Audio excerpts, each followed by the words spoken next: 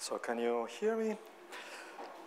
Well, I would like to thank the other organizers for having started the organization. I was contacted at a later stage, and I'm happy to be here to have collaborated to this event and also to be a speaker here.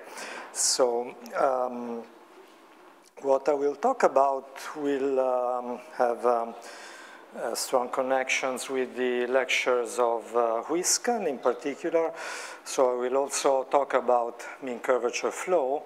I will especially talk about the formation of singularities, the analysis of the profile of the solutions where singularities form, mainly for a specific class of hypersurfaces evolving by mean curvature flow that have some convexity, more or less strong convexity properties. And then I will present some part of the previous work with Gary Huisken, where we did some years ago surgery procedure for the mean curvature flow, a way to continue the flow after singularities, which is suitable for topological applications of the flow. So before starting talking about some results, I would like to spend some word on the background of this theory. So how did the mean curvature flow came in the interest of mathematicians? Because this is something I do not know in detail because I'm not that old, but for what I know from the literature. As you have already heard in the previous lecture, one pioneering work for mean curvature flow is the work by Brecchi in, don't remember the exact year, I think it was 74 or something like that. And this was somehow motivated, I guess, it was clearly influenced by what was going on in geometric measure theory, in minimal surface theory. So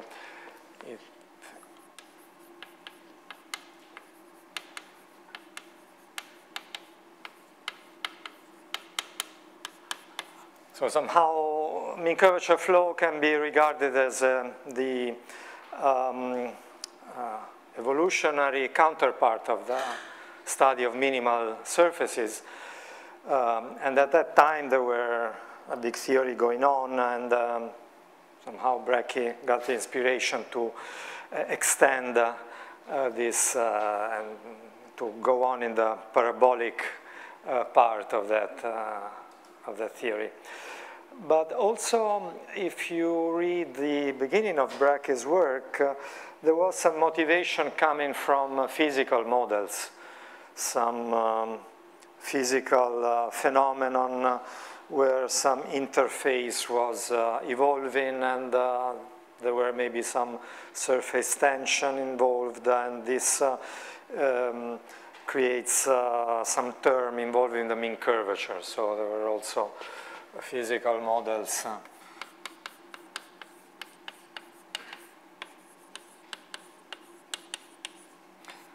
In fact, there was already a paper in the, I think in the 50s by a guy named Mullins who considered in the plane solutions of the mean curvature flow, self-similar solutions, and he was motivated by a certain phenomenon of metals where some interface was evolving by mean curvature flow. Somehow independently from this, there was another line of research which led to mean curvature flow, and it was mentioned by Claudio this morning. There was a paper by Eels and Sampson Again, not sure about the exact year. I think it was in the 60s. About harmonic maps.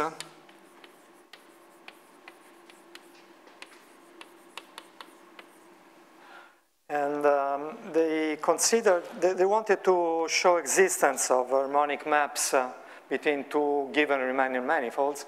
Their idea was, very roughly speaking, take any map and then let it improve, let us make it harmonic by using the heat equation.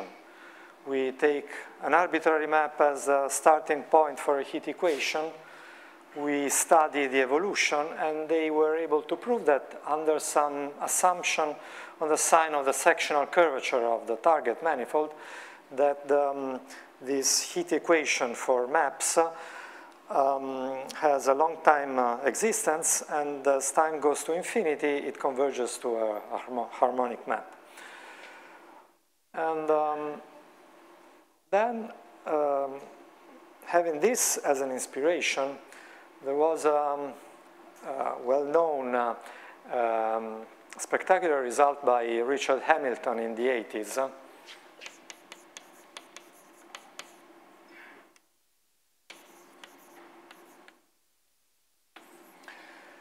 Who introduced the so-called Ricci flow. This school is a school on extrinsic flows, so flows where the extrinsic curvatures are involved. The Ricci flow instead is an intrinsic flow, is the evolution of the metric of an abstract manifold. Therefore, we will not focus on Ricci flow in this school, but it is worth mentioning it because there are connections between Ricci flow and mean curvature flow, similarities more than connections, and Ricci flow has provided a motivation and an inspiration for a lot of work of mean curvature flow. What I will talk about is largely influenced by work on Ricci flow. And Hamilton proved a result in Riemannian geometry, which was this one. He proved that if M3 with some metric G is a Riemannian manifold compact with positive Ricci,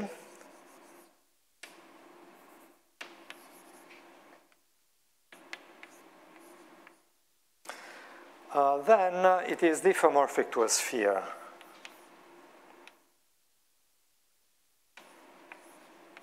Or to a quotient of a sphere by some discrete group. So this is, results of this kind are called the sphere theorems in Riemannian geometry. They are very important, and there are various kinds of results ensuring that some curvature assumption on a manifold implies that the manifold is diffeomorphic or homomorphic, depending on the cases, to a sphere. But what was surprising at that time was the technique that Hamilton used. So until that time, results of this kind were not proved using PDEs.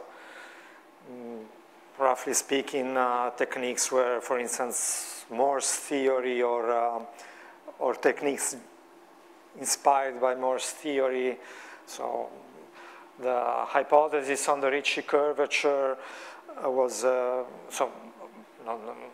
hypothesis on the curvature could be used to study the behavior of geodesics, of the geodesic flow, to construct deformations of some parts of the manifold to prove such results. But Hamilton introduced a completely different technique, and he acknowledged inspiration by Ilse and Sampson, but his idea was quite different. He said, well, let us take this metric and let us evolve by a sort of a heat equation. Heat equation should may average out everything with time. So let's hope that it converges to something with constant curvature. And since the evolution he found, that was the famous Ricci flow, preserves positive Ricci, it had to be a metric with constant positive curvature, that is a quotient of the sphere. So he somehow constructed a continuous deformation from the initial metric to the spherical metric provided by PD. And a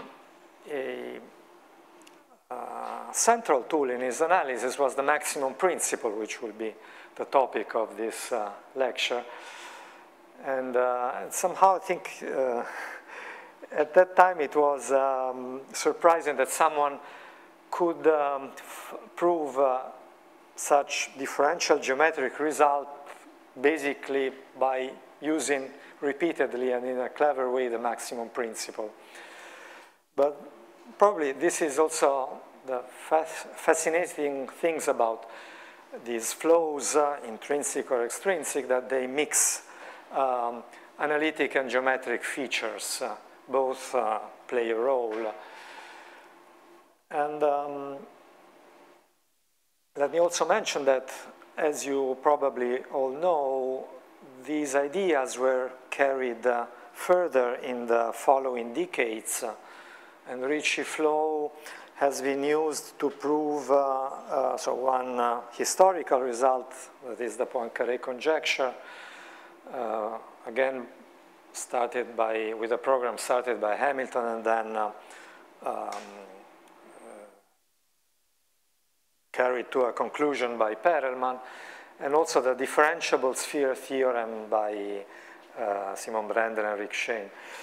And I will, in the next lectures, I will talk more about this technique that has been used for the Poincaré conjecture, because what we will see is sort of an analog of this technique for the mean curvature flow. But so this is, I said this because this paper and the later paper by Hamilton on Ricci flow has influenced a line of research on mean curvature flow. That is, shortly after this paper by Hamilton, there came a paper by Gerhard Huisken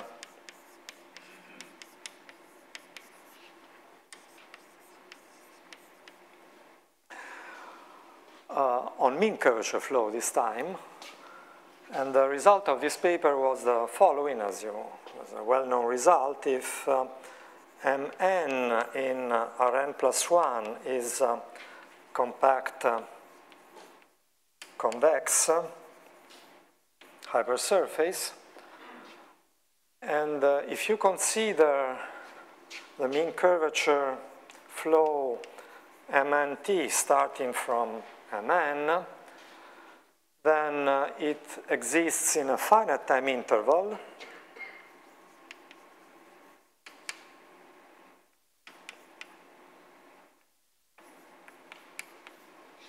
with T finite, and as T goes to this singular time, the hypersurface shrinks to a point, and if one performs a rescaling which keeps, let's say, the area constant,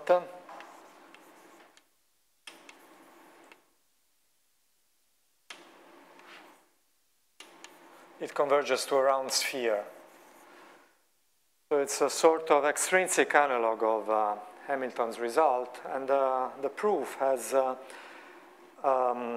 some analogies and also some substantial differences with Hamilton's one. But in both results, the maximum principle plays an important role. So this is just so to end this introduction, to give some motivation. This is a first case where we have, so to say, an analysis of singularities. So typically, closed hypersurfaces evolving by curvature flow shrink. Therefore, they become singular in some way. But this case is showing that the singularity is not really something bad, because it's just a change of scale. If we remain at the same scale, the surface is actually improving. From a general convex, it's going to always the same limit. And the purpose of the later research is to consider more general initial data, so both in the Ricci flow and in the mean curvature flow, and try to understand what happens in the singularities.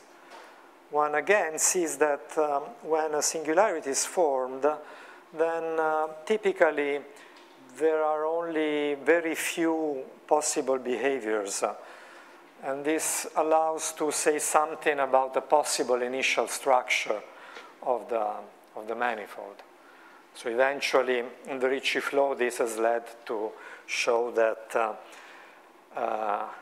dropping the positivity of Ricci and just requiring simply connected, then the same conclusion holds without the quotient, of course. And we will see a strategy of this kind for the mean curvature flow, where we are able to consider a class of hypersurfaces which is more general than convex, although it has some convexity restriction, and showing that we can do mean curvature flow where we continue the flow after singularities using what is called a surgery procedure, and this allows us to say that the initial hypersurfaces had to be a certain structure. So this is what we are aiming to do, but let us start from probably the tool that is mostly used in this theory, that is maximum principle. And I guess that you should be familiar with some, at least basic version of the maximum principle, so I will not start really from all the details, but I would like to spend, to explain in detail also something which may be known to many of you, but let me just repeat it. And it is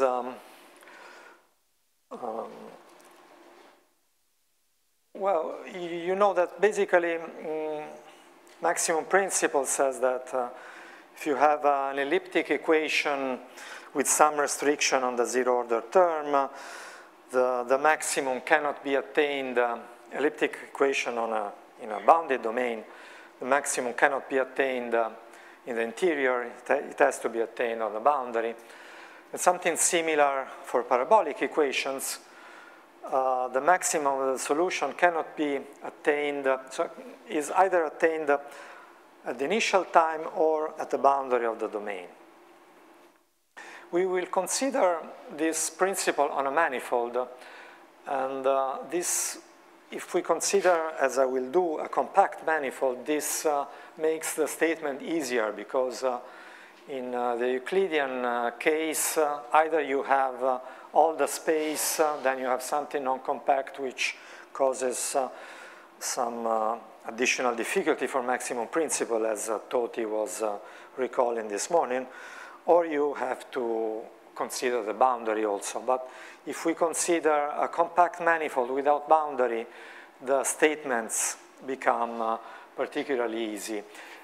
So I will consider a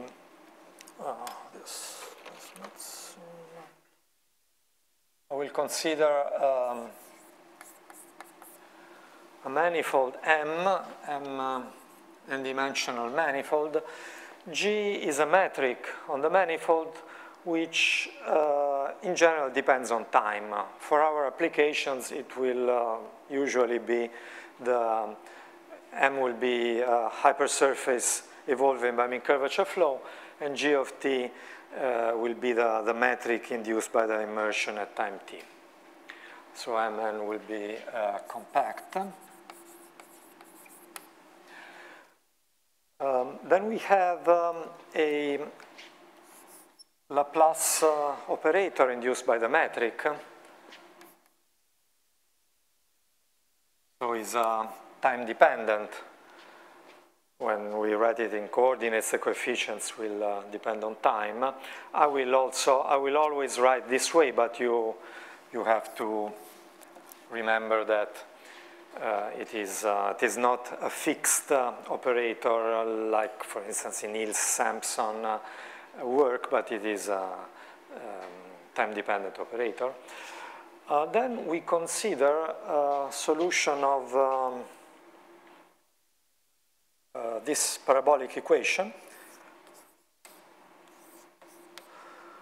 Consider u function on m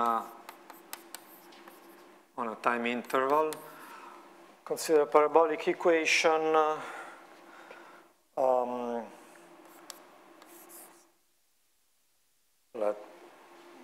we could put more general elliptic operators, but for our purposes Laplace is enough. Then we can make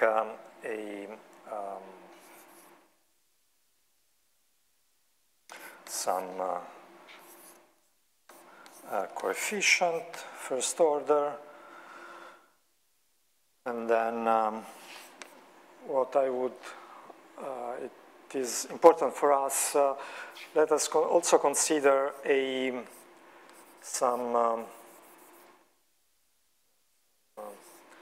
nonlinear term, f of u. Maybe we can, let me write it this way. The same could hold also with the time and space dependence, but for simplicity, let me write it this way. And so what I would like to state is a comparison principle. For a comparison principle, it is useful to, so this is some given function, so, and phi is some smooth, in general, possibly nonlinear function. And I use the Einstein summation convention, so repeated indices means that we are summing over I. And we can also consider the so-called subsolution and supersolutions. So subsolution, if we consider du of dt less than or equal to, and the super solution if we have greater than or equal to, then we have this statement.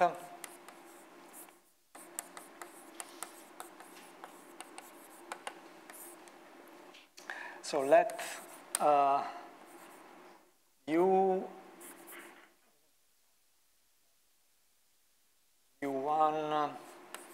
U2, respectively, subsolution and supersolution of the equation, let me call it P like parabolic.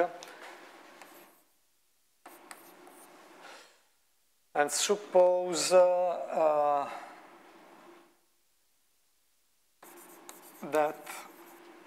at the initial time the subsolution is less than the supersolution.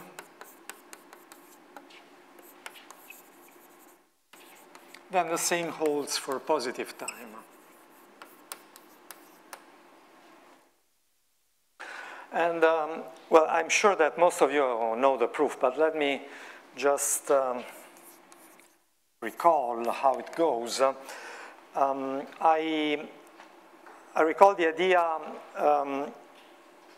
I make a stronger assumption, which makes the proof faster. I I consider the case where all inequalities are strict.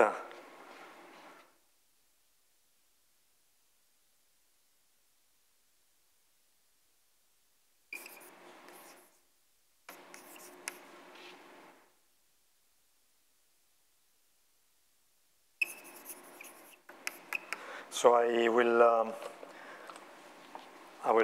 write the proof assuming that here we have a strict inequality and we have also a strict inequality here. Then we also have a strict inequality in the conclusion. And so how it goes, since we assume a strict inequality at time equals 0, so suppose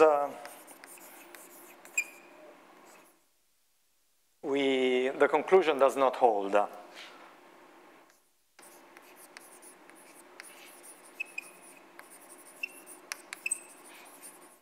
For all positive time, then there is a first, we can consider the supremum, so intuitively speaking, the first time where it does not hold.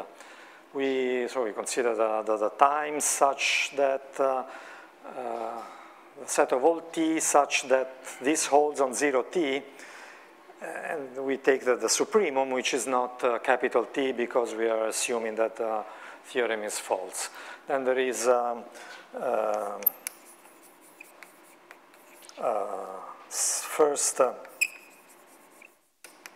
time T star such that U1 of X star T star is equal to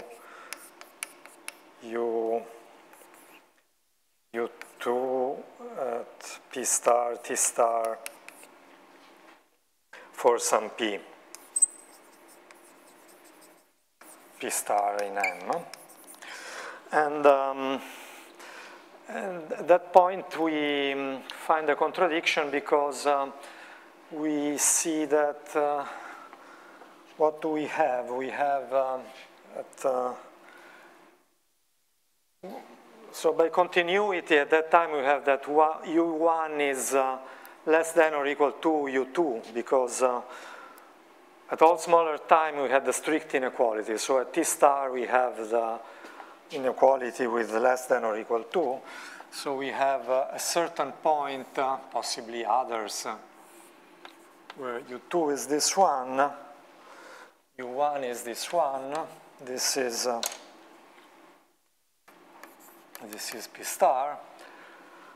And then what do we have? We have that since they are smooth and they are touching, they have the same gradient. The U1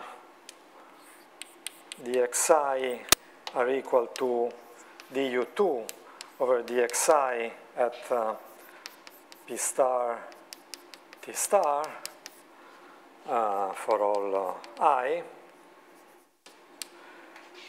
The function above has a greater Laplacian. Du2, delta U2 is greater than or equal to delta U1. And also, since this is the first time where they touch, it means that U1 is growing more rapidly than U2, that is, we have this inequality on the time derivatives at that point. And finally, since the two functions agree, the last term is equal at that point. Phi of U1 is equal to phi of U2. And then you find a contradiction because you see that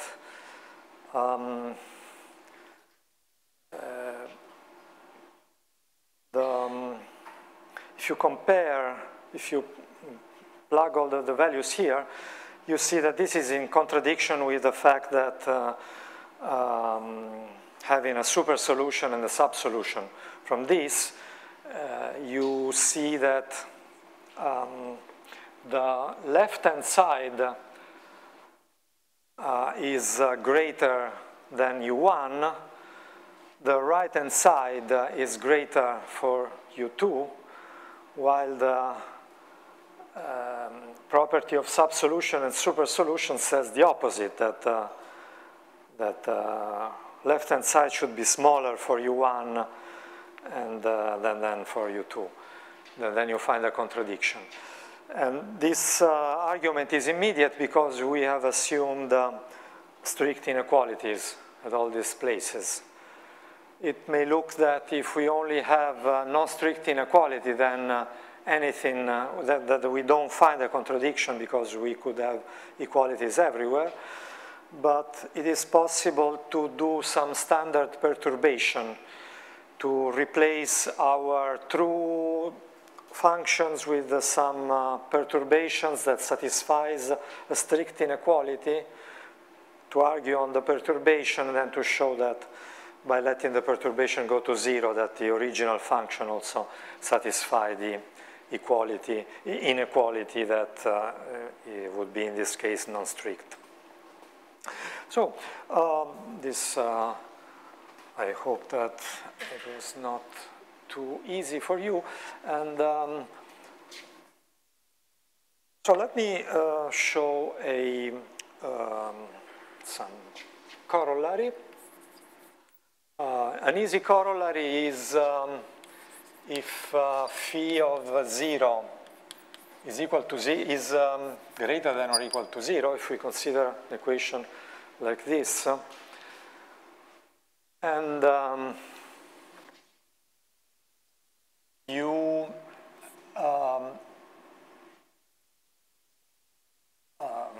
let's say solution or also super solution of P is greater than or equal to 0 at time 0, then U is greater than or equal to 0 for all greater times, because we make a comparison with 0. So we take U1 equal to 0 identically, which is of course a solution or a subsolution because of this hypothesis, and U2 equal to U. And then we have that U is greater than or equal to 0. And an example where we can apply it is the equation of the mean curvature. On if MT evolves by mean curvature flow, the mean curvature on M satisfies the equation we have seen this morning.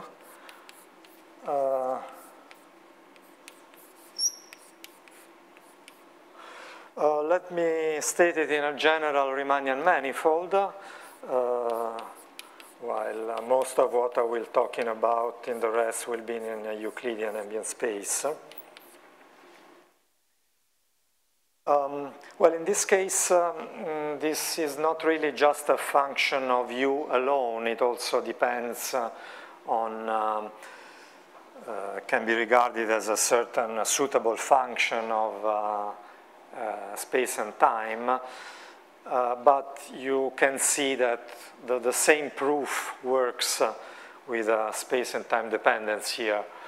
So we can apply this, this corollary and show that H greater than or equal to 0 is preserved by the flow.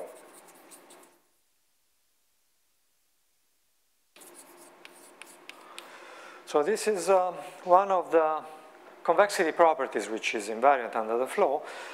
And a remarkable fact is that this property is invariant also in a Riemannian ambient space. The other properties we will talk about are more sensitive to the to what is happening in the ambient space. Since the result I've talked about is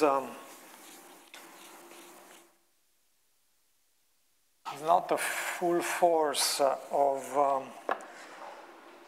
the maximum principle because there is a well-known other result called the strong maximum principle, which I will just state. Strong, let's say, comparison principle, when it is stated in this way, is more commonly called a comparison principle.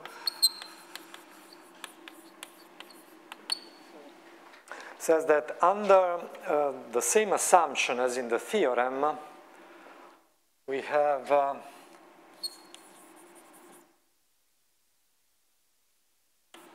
that we have the strict inequality for positive times,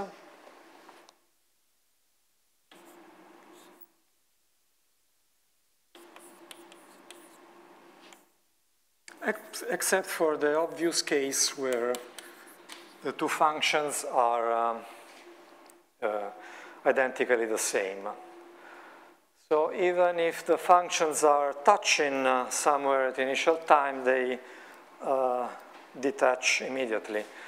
And then we can also say that not only non-negative curvature, mean curvature is preserved, but actually if you start with something which has just non-negative mean curvature, it immediately becomes with strictly positive mean curvature. Okay, so let me now give some less immediate application.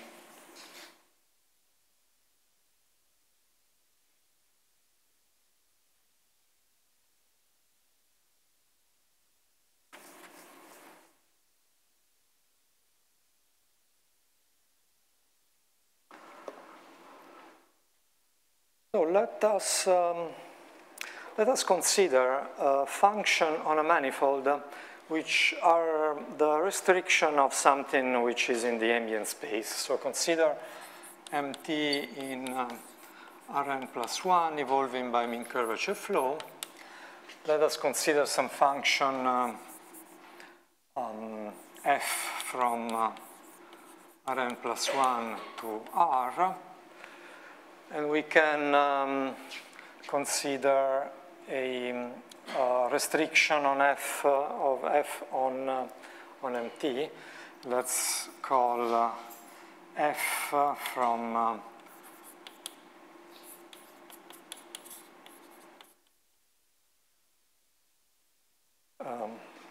this way as f tilde of PT is equal to f evaluated as on the point of the immersion. Capital F is the immersion of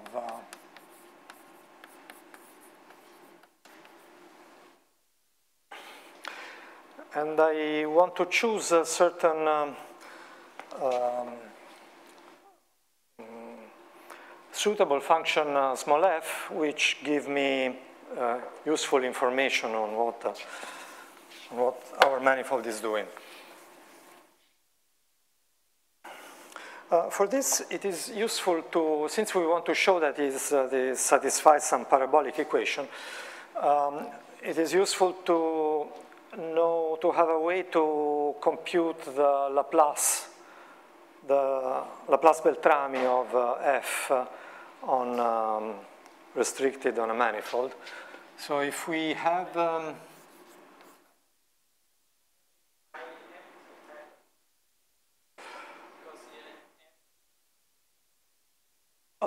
MT, so F tilde.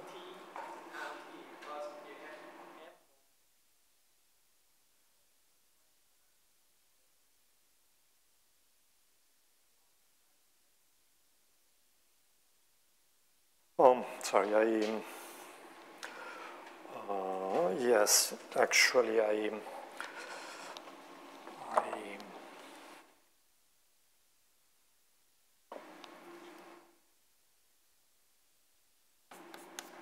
yes, you're right, thank you. I want to have a f which depends on the point in ambient space and time. And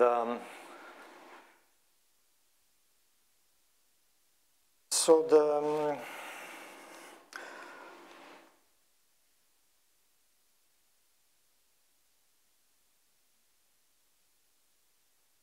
let me, I recall your formula for the Laplace-Beltrami, which is, let me consider for a moment a case of a constant f. Well, let me call it, let me give it another name. If you have h from Rn plus 1 to R, and you have m in Rn plus 1, a hypersurface, then and you consider h tilde, the h restricted to m, then the Laplace of h, I put this m to contrast it with the Euclidean Laplace. What's the relation between the two? Well, you have an obvious difference in the Laplace-Beltrami. You are taking second derivatives only in tangential directions. So you are missing the derivative in the normal direction. So you should take away the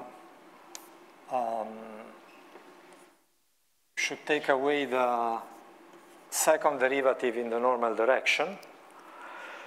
But, well, naively one may think this is all the story, but there is an additional term because somehow the fact that the surface is bending due to curvature is influencing the way the second derivative act. So when you do the second derivative in tangential direction here, you are going straight in the you are moving actually on the tangent plane. When you are computing the second derivative here, you are bending. So there is an additional term which goes this way, which is the mean curvature times the scalar product of the gradient of h in normal direction. Okay, so this will be useful to make some explicit computation. And so in our case, let us, we will use this formula. Let me make an easy example. Suppose that our initial hypersurface, well, we assume that it is compact. Let us take a sphere which encloses it. For simplicity, let us assume this is the origin. Let us call R0 the radius.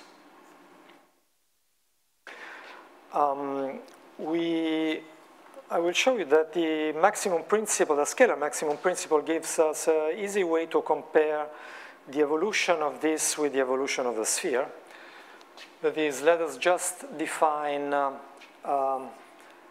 f equal to R0 square minus I will call y the point in Rn plus 1. Norm of y square minus 2nt. Well, let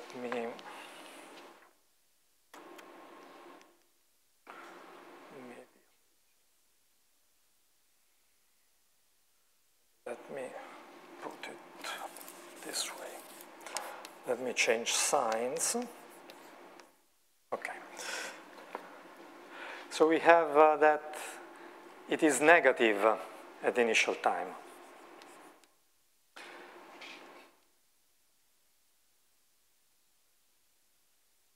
And our claim is that it remains negative. And how we will show it? We will show by computing the equation satisfied by it.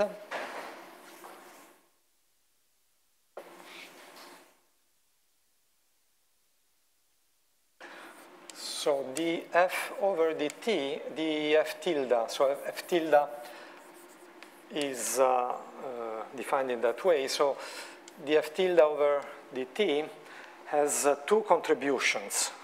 Has one contribution just from the time derivative, and then another contribution from here. So it has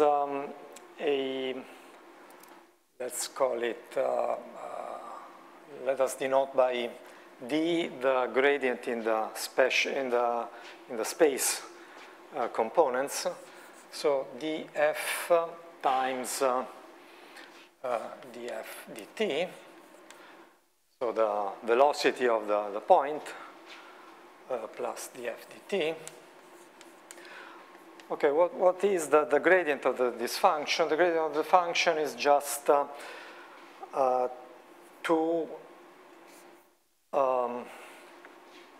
to put 2 times y. Y is becomes is the first entry of f, so it becomes f.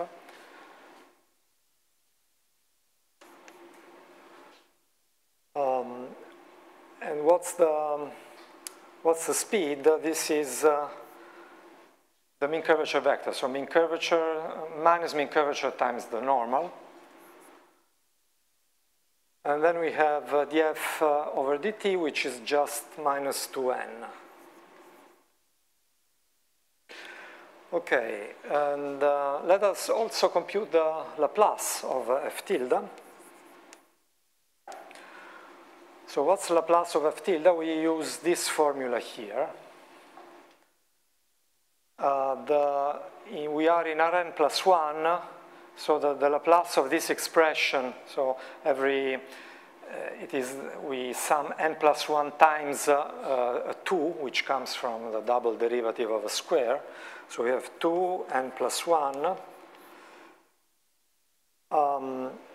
And that's it. This does not contribute to the plus. Then we have to subtract a second derivative in the normal direction. Well, this, again, that doesn't matter which is the normal direction. This will always give a 2. And then we have this term. So we have minus h times the gradient of the function, which is as before, 2f times nu. Well, if you compare the two expressions, of course, this goes away with this. You see that they are just, well, they should be the same except for a well, they should be the same. So I got a sign wrong somewhere. Sorry?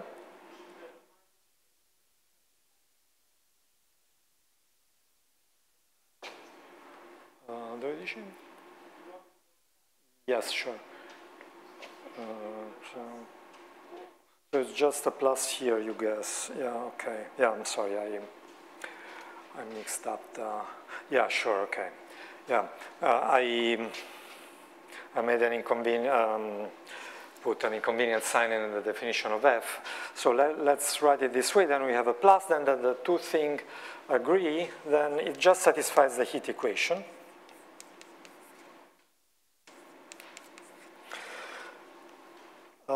It satisfies the heat equation, then in particular, 0 is also a solution. Then by comparison, we have f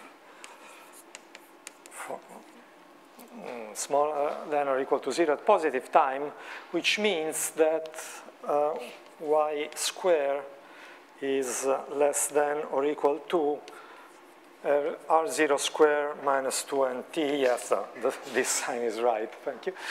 And which means that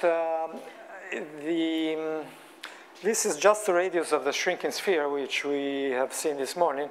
This means that mt remains inside the shrinking sphere. And in particular, this shows that it cannot exist when the right-hand side becomes negative, because we would have a contradiction. So this in particular shows that the maximum time of existence is less than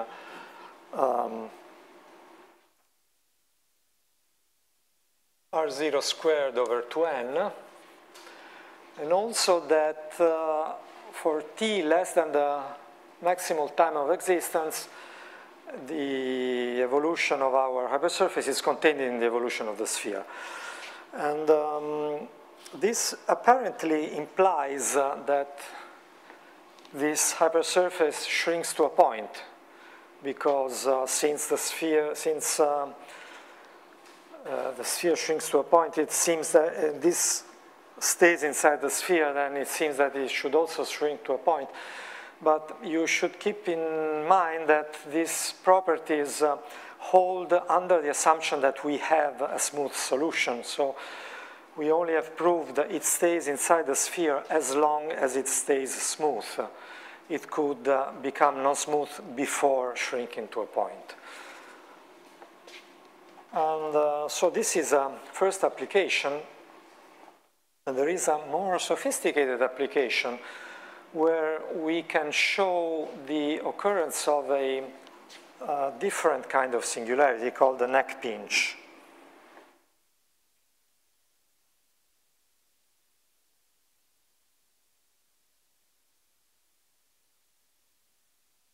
I mean, I told you that Huisken's result says that every convex hypersurface shrinks to a point.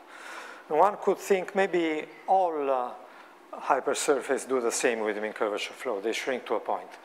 But it's easy to convince ourselves that this is not true, and there was this example that was already conjectured at the beginning of this theory. That is, consider M0 made like this. M0 hypersurface in Rn plus 1 with n greater than or equal to 2. We have here, maybe we can make it longer, a tiny little tube. Since this is not a curve, but it has some tiny neck, then it has some big positive curvature. So here, H is very large. Instead, here, H is not large. So intuitively, you expect that for small time, this part of the hypersurface will not move much. Instead, since here the curvature is very large and the radius is very small, a tiny amount of time will suffice to make this neck shrink. And so to have the behavior which is called the neck pinch.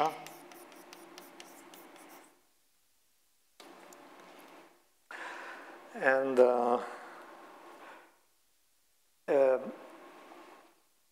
for some time this was just a conjecture. Then some rigorous proof came. And in fact, there is a rigorous proof found by Klaus Hecker by a very simple argument, which is just a bit more elaborate than this one. You can take a function of this form.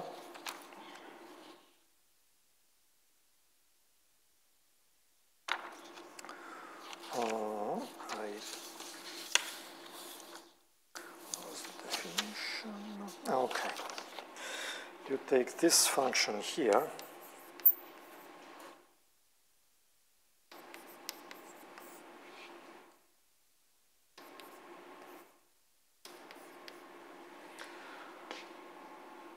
And well, it is possible to show that by computation similar to the bit longer, but similar computations, one can show that it is not really a solution of the heat equation, but it's it is a sub-solution. So again, if it is negative at the initial time, it stays negative. What does it mean that it is negative at the... Yes? Yes, this on any mean curvature flow, without assumption on the hypersurface, we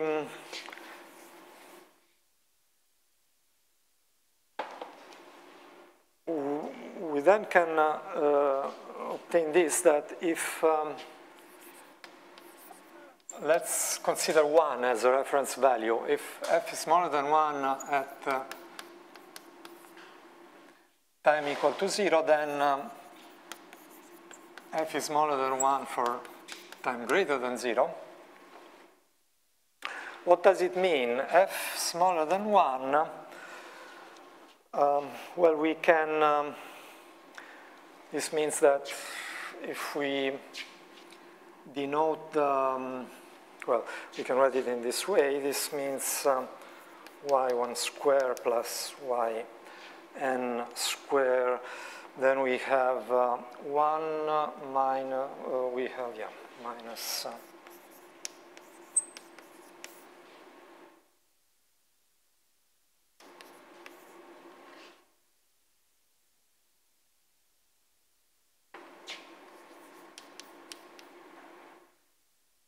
okay. This means that this is less than 1 minus t. Well, this is the equation of a hyperboloid.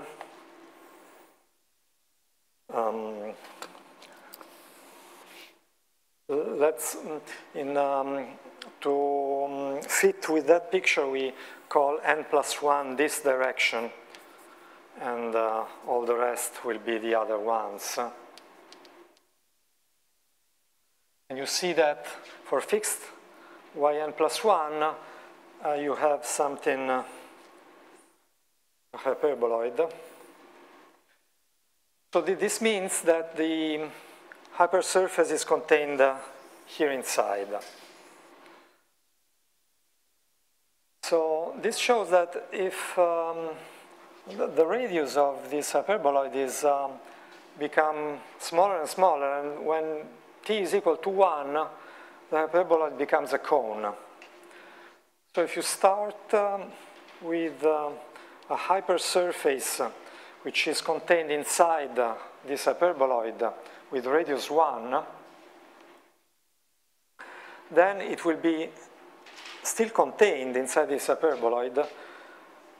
And if, on the other hand, you make these two pieces large enough as to contain spheres that shrink to a point in a larger time than 0, than 1, sorry, then this means that the surface cannot go all on one side or all on the other, and then that somehow it has to shrink at this central point before the two other parts have become singular.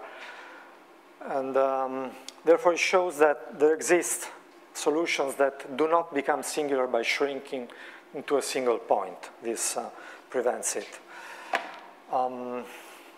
Okay, and I'm sorry that I was much slower than expected, and because I also wanted to say something about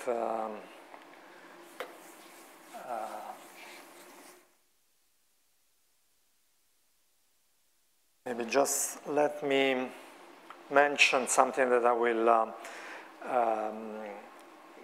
tell in more detail in the next lectures. That is, I've said that positive mean curvature is invariant under the flow. This is a property which means that the sum of the principal curvature is positive. It is sometimes called the mean convexity. But one could be interested in maybe a more common property. What about convexity itself, so that each single curvature is positive?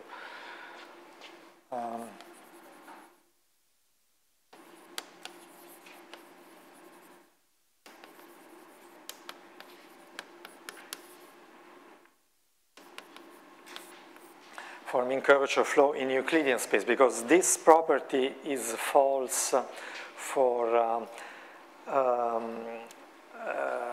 is in general not true in Riemannian ambient space. Then convexity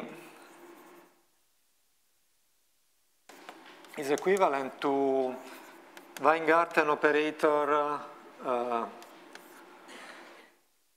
positive semi-definite, and so we do not deal with a single function, we deal with a set of functions. Then there is a maximum principle for tensors due to Hamilton, which can be applied to the equation satisfied by this, that shows that this property is preserved. But well, we have no longer time now, so I will talk about this in the second lecture. So thank you for your attention.